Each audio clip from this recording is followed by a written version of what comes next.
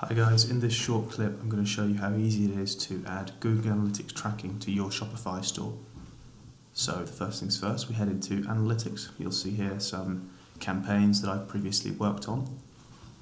What we're going to do is we're going to open the account, we're going to go create new account. Give your account a name, so in this case we'll call it My Shopify Test.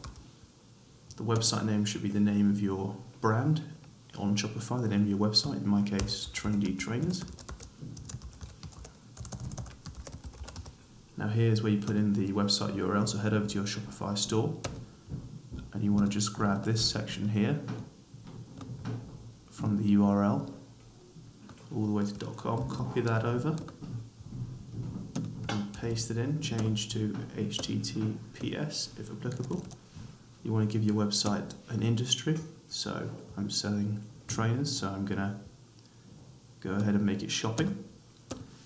Now you want to head down here, make sure all these boxes are ticked, and just hit Get Tracking ID.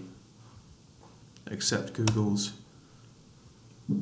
terms and conditions, and what you should come to is a page that like this, and you'll get this scary bit of code here, but there's nothing to be worried about. All you have to do, copy and paste this code and head over to your Shopify store.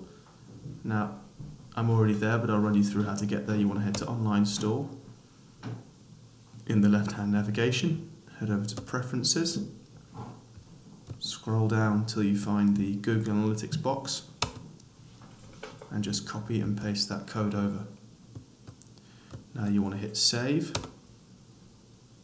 It really is as simple as that. Your Shopify store is now synced up to Google Analytics. You can hit the enhanced e-commerce box and save again to give your site even more analytical features. And really, it's as simple as that. Thanks guys.